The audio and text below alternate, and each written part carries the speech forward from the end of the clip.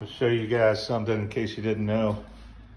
If you ever need to roll your Cub Cadet without starting it, you can go down here on each side and pull these little levers back into that position.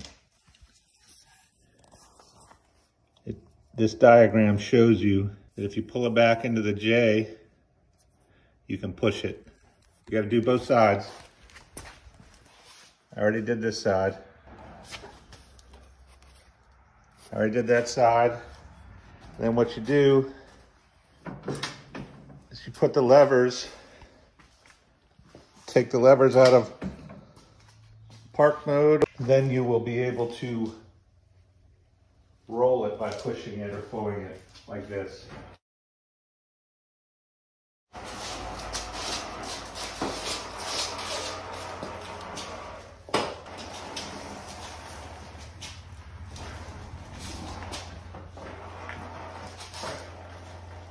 It can be a little hard to steer, but if you just need to roll it out of the garage or in the garage, it could come in handy.